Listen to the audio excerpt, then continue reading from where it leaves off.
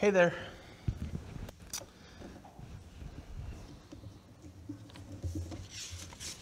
If you want to open up your Bibles to Joshua 2, I've got a couple different things for you here tonight.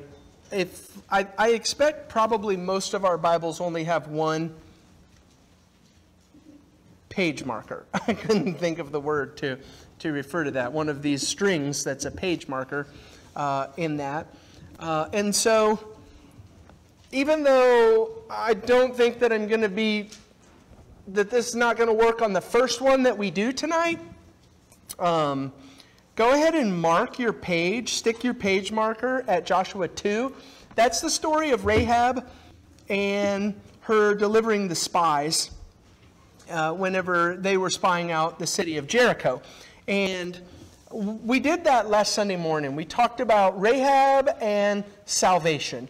And in Joshua chapter 2, our main text last Sunday morning was verses 8 through 14. And there were 4 things that we did in that lesson to say, here are the 4 things that are really the foundation. These are the basis of all salvation. Number 1, in verse 9, Rahab says, I know. And she is explaining that she is interpreting the signs of the times in an accurate way. She sees the Jewish people just across the other side of the Jordan River. I don't think that she could actually see them, but she knew that they were there. And she says, I know what this is. I know that this is the Lord's doing, and I know why it's happening, and I know that it is happening, and all of this. Number 2 in verse 10 is that she said, we have heard. And she refers back to how God saved the children of Israel in crossing the Red Sea, and how they fought against the kings of Sihon and Og and defeated them in that way. And so we have heard. The basis of her salvation was, I know what God has accomplished. The third thing, at the very end of verse 11, is she makes her great confession. The Lord your God, He is God. The reality of the circumstances based upon what God had done, and her interpreting all of these things in a way so as to say, this is God's work, this is what's happening, this is what it means for me, led her to the conclusion that Yahweh in heaven is in fact the one true creator God of heaven and earth. And the only thing that's different about her confession, which led to salvation, in our confession, which leads to salvation, is not the God of the Bible is the one true creator, God of heaven and earth, but also that Jesus is His Son, and that Jesus is King. That's our confession, our proclamation. And then at the end of verse 13, you have her ask. And she asks this more, but it's very plain at the end of verse 13, save our lives from death. Save me and save my family. And there was that quote. I just love that quote. I can't stop thinking about it that we read last time. A knowledge of God doesn't stop to think about and ponder who God is and what God has done. A knowledge of God goes and bows at His feet and begs for mercy and salvation. And so that's what she did. She said, save us from death. That was last Sunday morning. So I would suggest, if you would, stick your Bible marker right there in Joshua chapter 2, and then turn over to Joshua chapter 9, which is the story of the Gibeonite deception. And this is the way that I'll be doing this tonight. I'll stick my finger in Joshua 9, and I'll probably try and leave it there. And I'll just go back and forth this way, because I only have one string in this Bible. But what we're going to be doing tonight is something that came up in Bible class a couple of times. When Ed was teaching this 2 Wednesdays ago, Dave was the one who made the comment. And Dave's comment was, there are a lot of parallels between the Rahab salvation story and the Gibeonite salvation story. And I think that we read it and we say, wait a second, it kind of feels like this is the same thing twice. I think that's exactly what Sarah said last Wednesday night and I love the thought process, because Sarah's comment last Wednesday night was, I don't know, Sarah, I'm going to misquote you here, but it was something like, I'm not sure about this, but it seems like you know it's there. You read the text, you feel it, you know that it's there, but until you just go verse by verse, word by word, and start putting out the parallels, you know it's there, but you don't know what it is. Well, tonight what we're going to do is we're going to spend some time just looking back and forth at these parallels. What is similar between the Rahab and the Rahab salvation situation in Joshua 2 and the salvation of the Gibeonites in Joshua chapter 9? And I don't do this just because it's a fun little thing like, ooh, look at all of these parallels, this is fun. These parallels are our parallels. This is the foundation and the basis of our salvation. And so these principles that we're learning about are principles that are going to be true for us and for salvation in our world today. And so let's start looking at some of these parallels. I said it's not going to work for the first one because for Rahab, for the first one, we're going to actually start in chapter 6. Still leave your marker in chapter 2, but go to chapter 6 and verse 17, because this is where you see the actual condemnation. We knew what God said to the Israelites. Whenever they crossed over the Jordan River, they were going to go to the city of Jericho, and they were going to destroy it entirely. It's called in the book of Joshua and the book of Deuteronomy, the city is under the ban. It's all devoted to destruction for the purpose of offering it up to God. Chapter 6 and verse 17 says this very clearly, because this is where Joshua is saying, hey, let's go in and do this thing. Ready, set, go. Here's your instructions. Verse 17. The city and all that is within it shall be devoted to the Lord for destruction. And then you see Rahab's salvation there. Only Rahab the prostitute and all who are with her and in her house shall live. She was condemned to death. That was her fate. It's the same fate as every single person within the walls of the city of Jericho. Death. There's no hope. It's going to end badly. In Deuteronomy chapter 7, we looked at this last Wednesday night. There were a couple of different passages that point us specifically to God saying to the Jewish people, when you go into the land, do not make a covenant with them. Here's one of those. Deuteronomy 7 verses 1 and 2. When the Lord your God brings you into the land that you are entering to take possession of it and clears away many nations before you. This is why I came to Deuteronomy 7. He specifically lists the people. Hittites, Girgashites, Amorites, Canaanites, Perizzites. Listen to this one.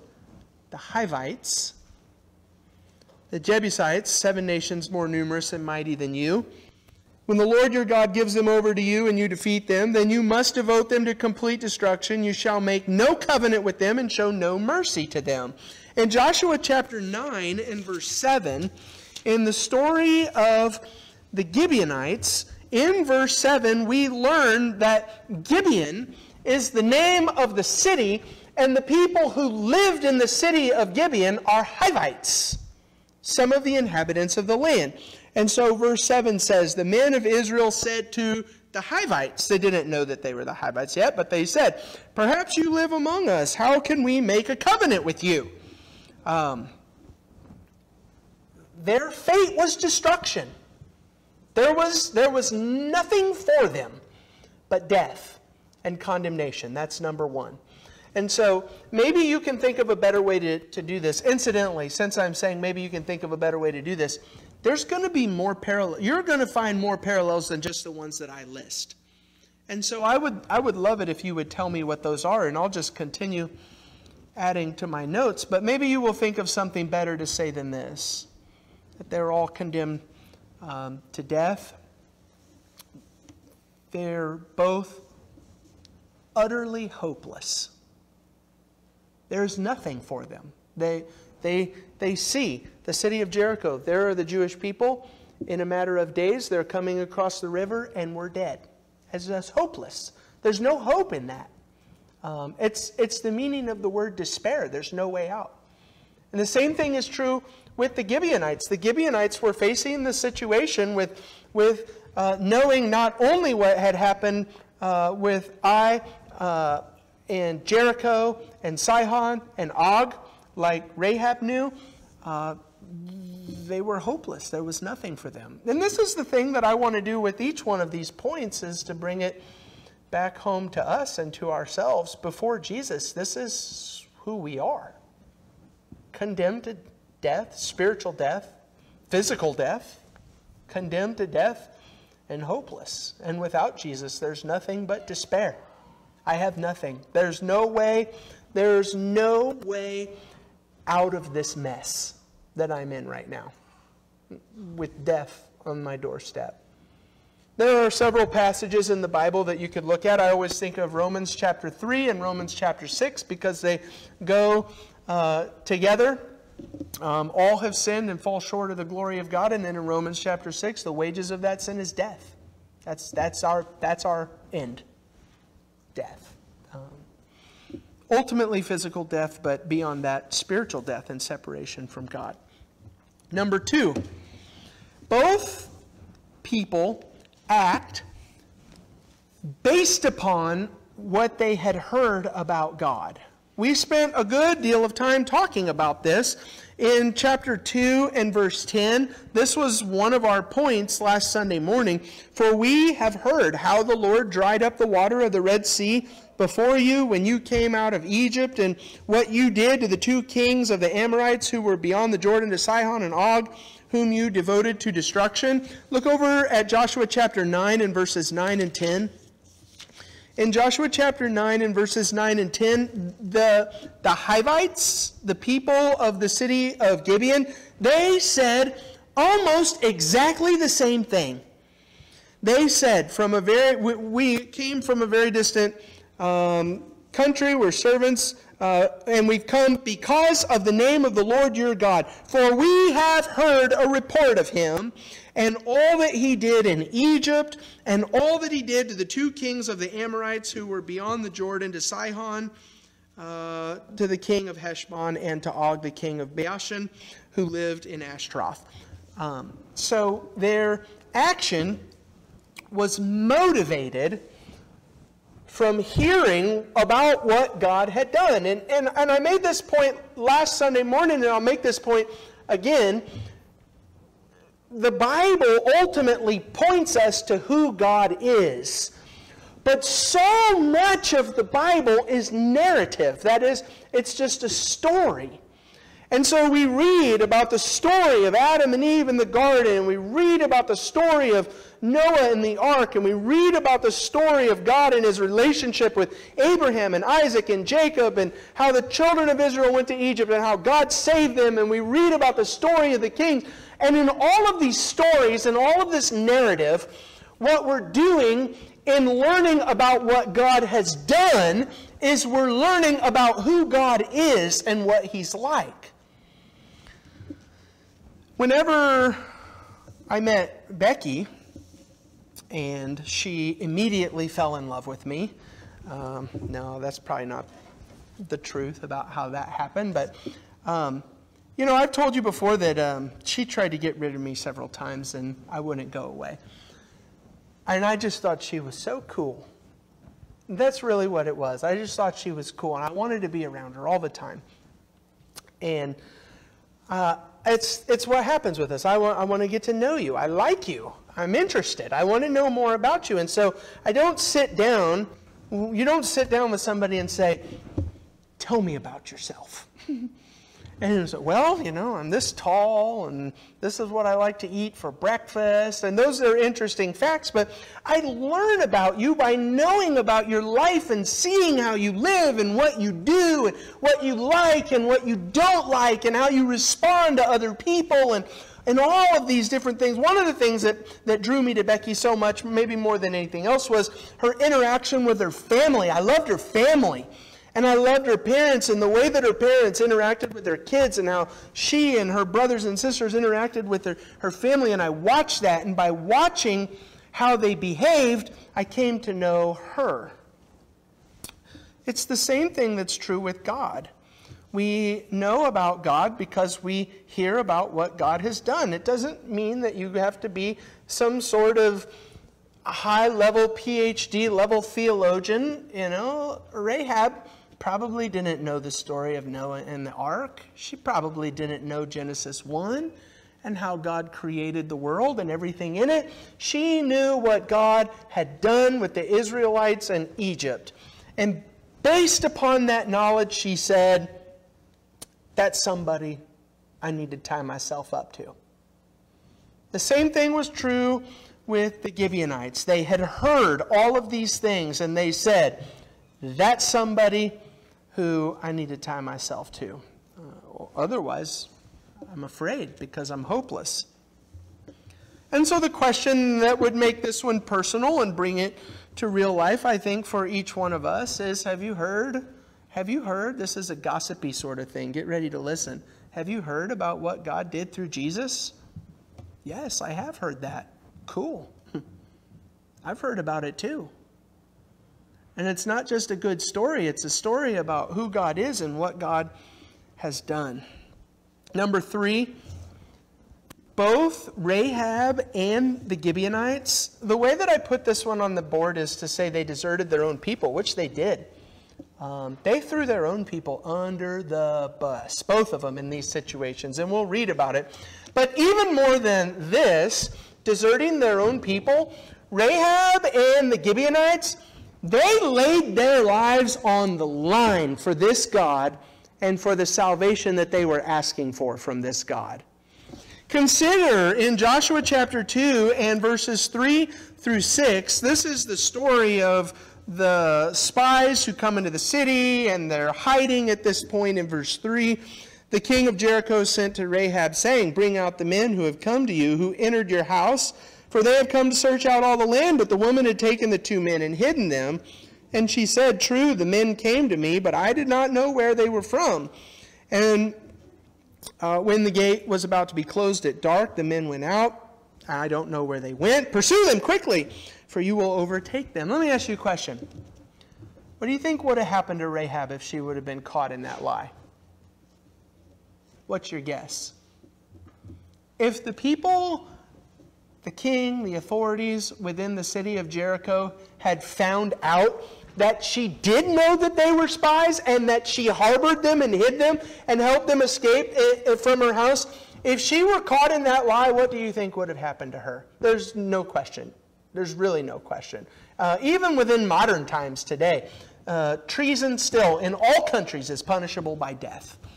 And so Rahab, for the sake of associating herself with God, laid it on the line. She put herself out there and she said, it's either the hopelessness and despair of death at the hand of the Israelites,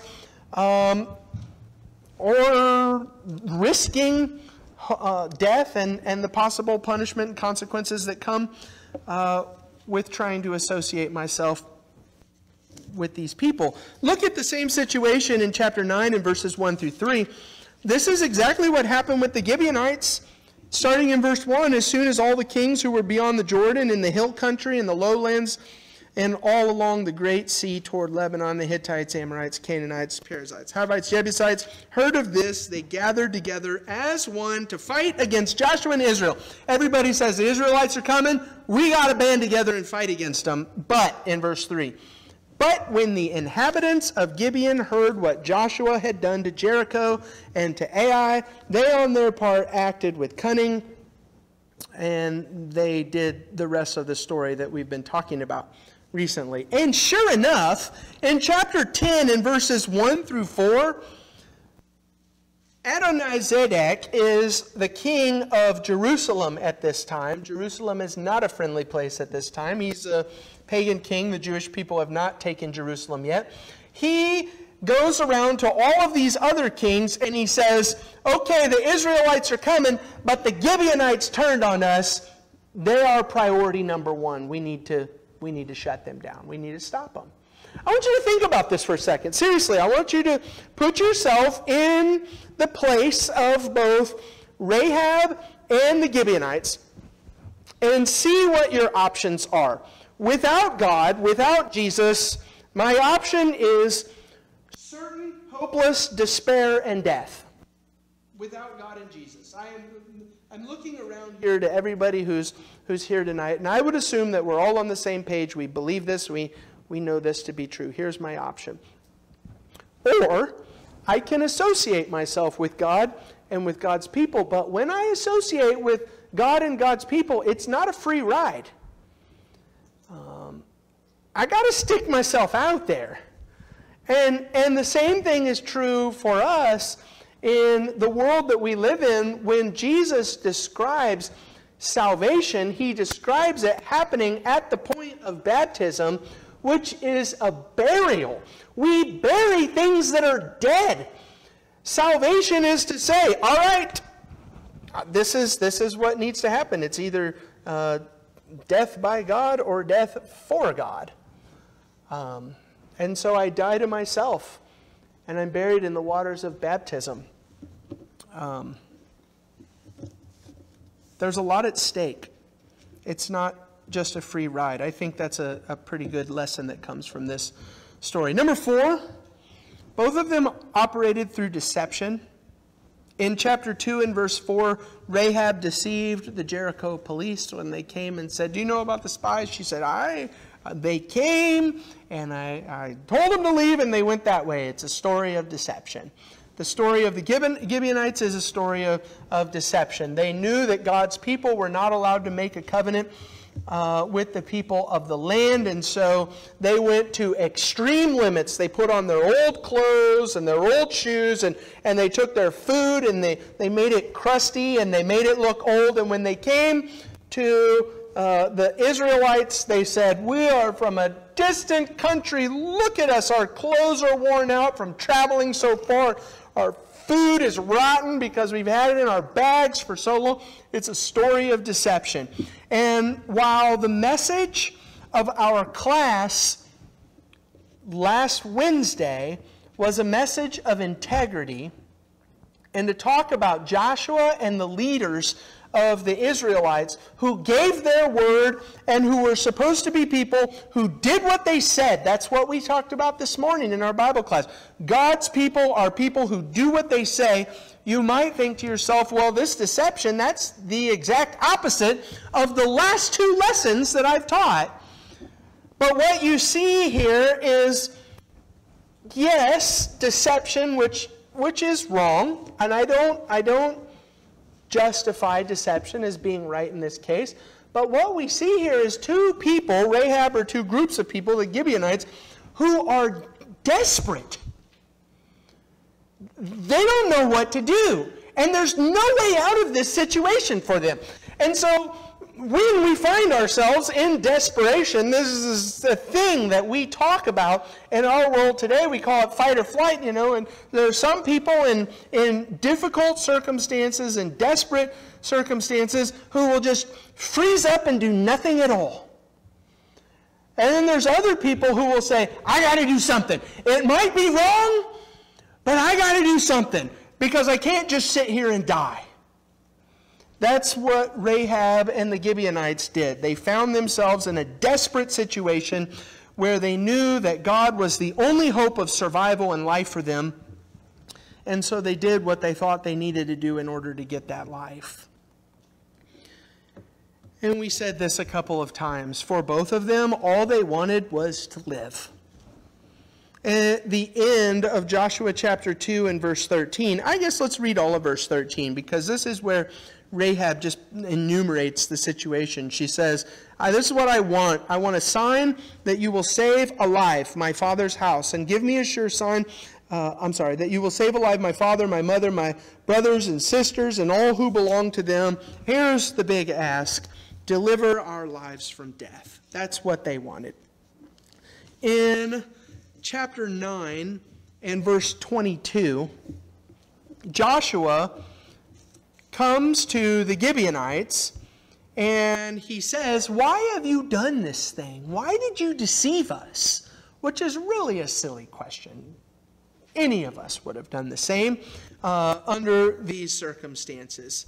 Why did you say that you're from very far off when you really, in fact, dwell among us? In verses 24 and 25, they answered Joshua, "Because it was told to your servants for a certainty that the Lord your God had commanded his servant Moses to give you all the land and to destroy all the inhabitants of the land before you. So we feared greatly for our lives because of you, and we did this thing. And now, behold, we are in your hand. Whatever seems good and right in your sight to do it to us." These are the words of desperate people.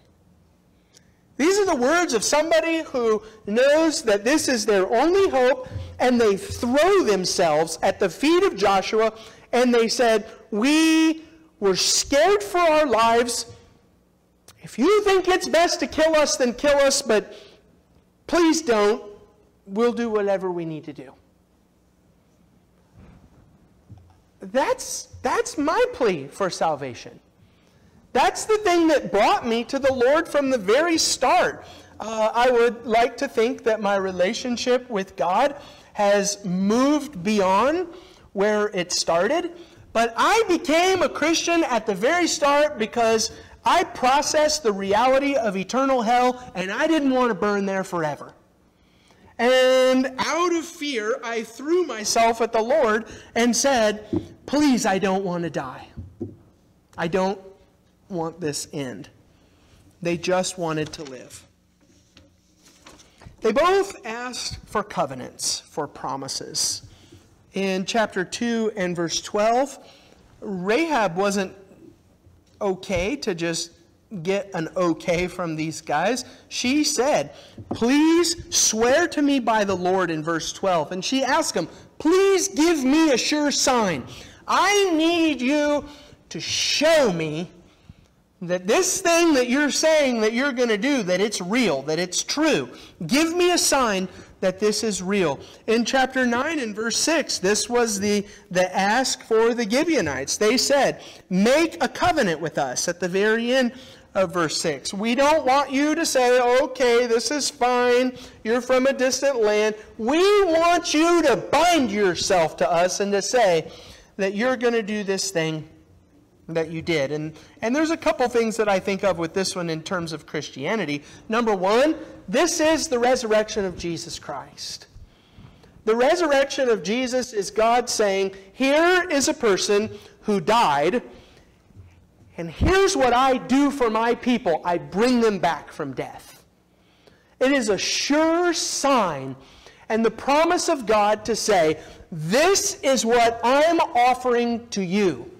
Life in the face of death. There's another thing that screams out from the New Testament that I know that this is not really what this lesson is about, but it seems like since we're reading this language about give me a sure sign, make a covenant with me. Look at Ephesians chapter 1 and verses 13 and 14. There are a couple of places in the New Testament where you see this language that God has given to us, Christians, the Holy Spirit. And the word that's used in my ESV is, as He gave us the Holy Spirit as a guarantee. The word guarantee, some of your versions will say as a pledge. It's the idea of a down payment. He said, here's what I'm going to give to you so that you can know that this salvation that I'm giving to you is real and that you're one of my people and that it's going to last. Read it with me. Ephesians 1 and verses 13 and 14. In Him you also, when you heard of the word of truth, the gospel of your salvation, and believed in Him, you were sealed with the promise of the Holy Spirit. Do you remember? Rahab said, please give me a sure sign. Paul says, this is what happens when you're a Christian. You are sealed with the promised Holy Spirit, who is the guarantee or the pledge or the down payment of our inheritance until we acquire possession of it to the praise of his glory. You can read the same sort of thing in 2 Corinthians chapter 1 and verse 22. This is in Romans chapter 8. This is the way that I think that I understand this the most. When you become a Christian, you are adopted into the family of God. Romans chapter 8 tells us that we've been adopted into family, into God's family. But in the same chapter, in the same context, what Paul says is that what we are ultimately, all of us, waiting for is adoption until we can become sons of God. So what is it? Are we adopted into the family of God, or are we waiting to be adopted as children of God? And the answer is yes, both. God has said this life is not heaven, and there is still physical death that happens here and now, in this life, in this world. But my seal, my promise, my down payment to you is the Holy Spirit, life. You have life in yourselves if you're a Christian. And that's the reason why Christians face death without fear and say, ain't no thing, because this is not the end of the road for me. I've got the promised Holy Spirit of life, and I know that death is not the end of the road for God's people.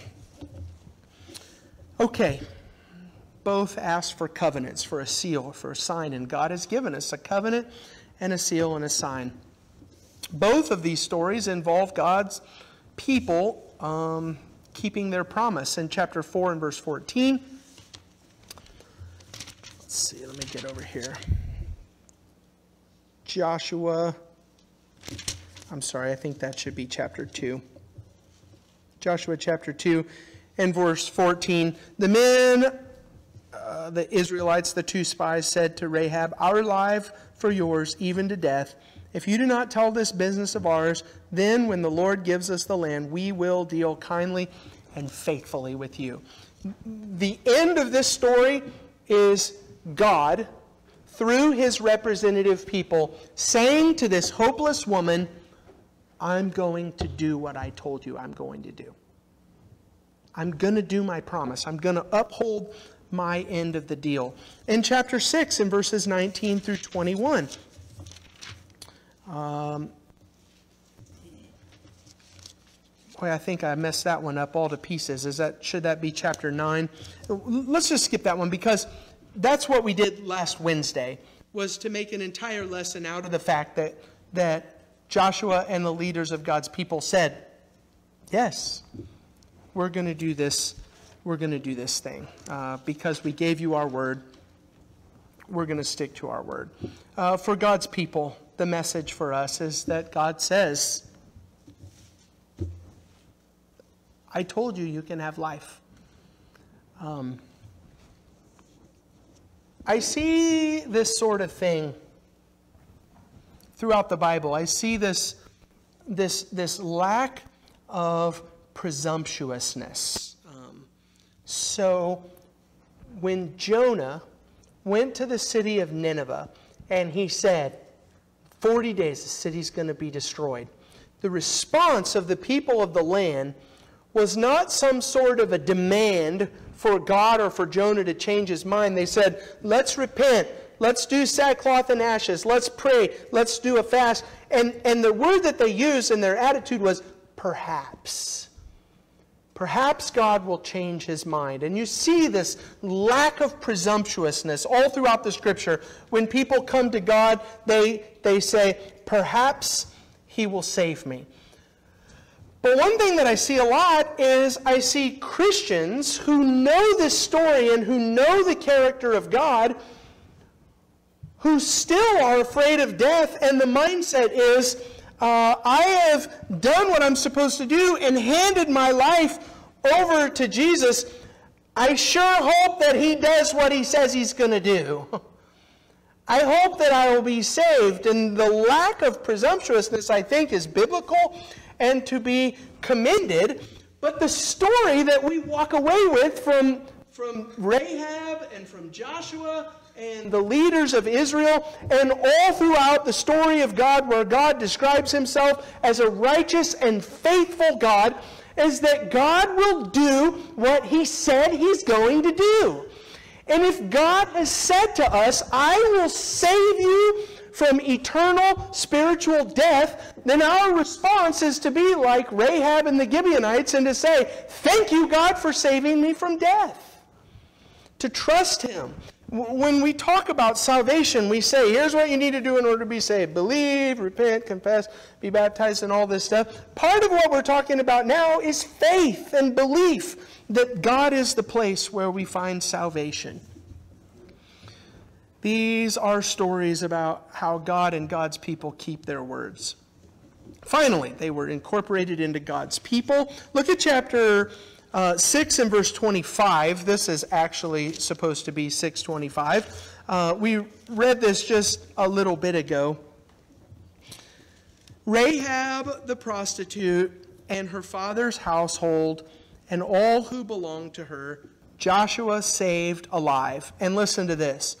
She has lived in Israel to this day because she hid the messengers from whom Joshua sent to spy out the land of Jericho. And not only did God incorporate her and her family into his family, you find out later on in Matthew chapter 1 and verse 5 that Rahab is one of the descendants of Jesus. She is actually literally incorporated into God's family in that she's one of the descendants of the Lord himself. And the same thing is true for the Gibeonites. You see the Gibeonites 500 years down the road in the story of David and Saul, because Saul didn't keep the promise that Joshua made. The Gibeonites are still there and the promise is still true.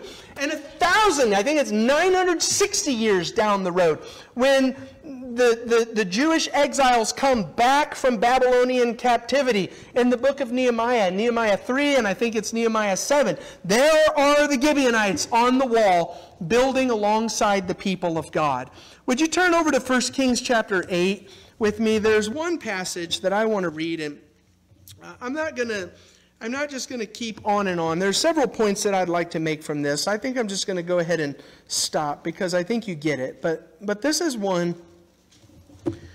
that I really do want us to read, and maybe I'll just refer to the others.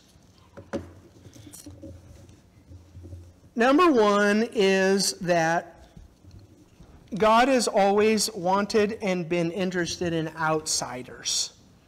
I would guess that this is the thing that made Sarah squirm, that brought her comment the other day, because I made this big point. God said, make no covenant with the people of the land, but Joshua and the leaders made a covenant with the people of the land. It was wrong. They should not have done it, but they did it anyway, and these are the consequences, and what are we going to do? And we know the story of God, and we know the character of God, and we're like, yeah, but even though the people of the land were condemned, God is always taking outsiders and making them a part of his family. Always. From the very start of the scripture. And I think there's no place you see this more clear than 1 Kings chapter 8, starting in verse 41. After Solomon built the temple, he says this great prayer starting in verse 22. And this is called the prayer of dedication. This is when the temple becomes the temple. Look at verse 41. This is part of Solomon's prayer about the temple. Likewise, God, when a foreigner who is not of your people Israel comes from a far country for your name's sake, for they shall hear of your great name and your mighty hand and of your outstretched arm. That should sound familiar. When he comes and prays towards this house, here in heaven your dwelling place, and do according to all for which the foreigner calls to you, in order that all the peoples of the earth may know your name and fear you, as do your people Israel, and that they may know that this house that I have built is called by your name. The temple and the city of Jerusalem was ultimately designed and built to be a place where people from all nations would come to the place where God is. And so God takes those who are outside of his family and he brings them in and makes them people who are in his family. Number 2, I won't read all the passages that go with this, but I will say it quickly and make a reference. Nobody is absolutely lost beyond all hope until death. Until your chance for repentance is over. There's one example that I have in my notes that I won't read right now that I think is maybe the biggest example in all the scriptures of this point, and that's Manasseh. Manasseh was the king of God's people in Jerusalem who caused God to come to the end of his rope and to say, I'm not doing this anymore. I'm sending you away. You're done. He sacrificed his own children. He took pagan gods and pagan idols and put them up in the temple of God, the most offensive thing he could possibly do. And he paid the price for it. But at the end of his life, if you want to turn and read there a little bit later on in 2 Chronicles 33 and verse 12, Manasseh repented and turned to God, and God forgave him. It didn't undo all the consequences of his bad decisions up to this point, but even Manasseh could repent and come back to the Lord. There is nothing that you have done that has separated you so far away from God that you can't come back to him. Number 3, God doesn't save those who are righteous. Rahab wasn't righteous. She was a lying prostitute. That's not offensive language. She literally was a lying prostitute in this story. And the Gibeonites were not righteous. They were some of the pagans who were condemned to death because of their sin that they had committed in the land. We don't read this story and say, wow, God is sure good to those who are good to themselves, who are living an upright and moral life, who come to him. God saves righteous people. That's not what this story is about. This story is about how God saves those who come to him in faith for mercy. And we ask for mercy because we're not righteous. And I would finish with this. Every single one of us will have 2 reactions to the stories that we hear about God. We're either going to be like the people that the Gibeonites rebelled against in Joshua chapter 10, who heard about God and armed themselves and knew good and well that what they were doing was hopeless, but that they were going to go down fighting. Or we can hear and fear and bow ourselves to the Lord and say, please save me. Those are your 2 choices. Fight to the death, and sure enough, the end is going to be death. Or bow before God and ask for mercy. Rahab, the Gibeonites, Manasseh, all the stories in the Bible are the same. The Jews in Acts chapter 2 who were saved from their sin. If you know who Jesus is, you've heard the story, and you know what it means for the world and for your life, that there's no hope for anything but spiritual eternal death without him. Why wouldn't you come and bow before his feet and say, please save me from death? That's what Christianity is. That's what it's all about, what we're doing here. If we can help you with that today, come forward, make your needs known as we stand and sing the invitation song. Ring, Christ.